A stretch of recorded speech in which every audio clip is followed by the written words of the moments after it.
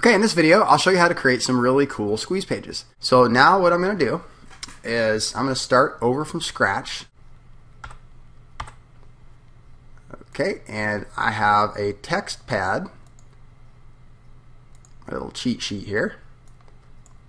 And what I'll do is I'm going to add this as the warning text that'll appear at the top of the page.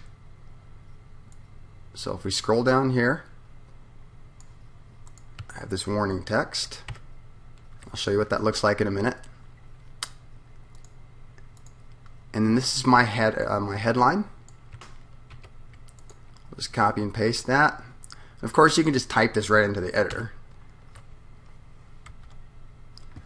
And then I have a call to action here.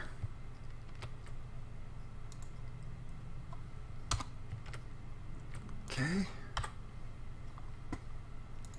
And I'm going to center this. Okay. And then I'm going to make the whole thing a Tahoma font.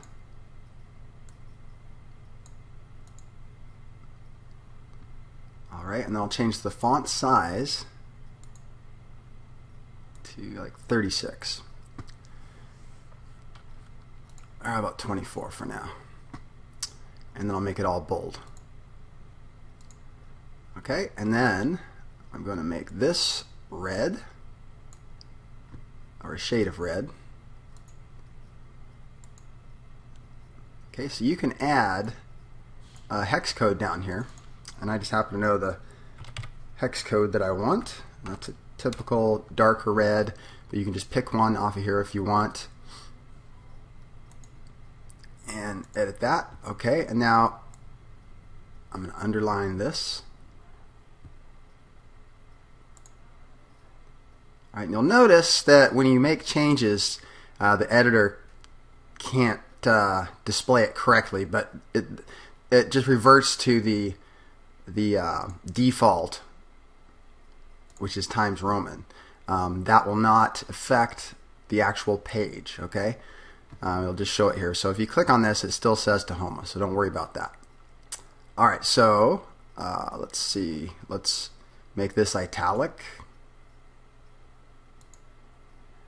And then we'll highlight this in yellow. Okay, so you can do anything with this. That's why this editor is so cool. This plugin is very flexible. You can do a lot more with it than a lot of editors or plugins that do it all for you. So you just enter it into like a text box down here. You'd enter like your title or something like that, and then they'd format it for you and color it. This gives you a lot more flexibility. You can use any different font you want, different colors, and different sizes to make it fit your page. Okay, so now let's take this and we'll center it, and let's make this Tahoma and bold it. Alright, so this is everything that's going to appear above the opt-in form. And now we go down to the options. Okay, so this is where you add your autoresponder form. So let's take a look at forms in Aweber. Alright, so I have a bunch of different forms here that I've created, and this is the basic form. Okay, and then when you go to publish, you just install your form and you take this JavaScript snippet. Alright, copy and paste that here.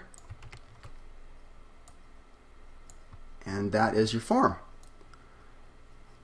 Okay, now this is the warning text that will appear above this headline in a graphic, and I'll show you that in a minute.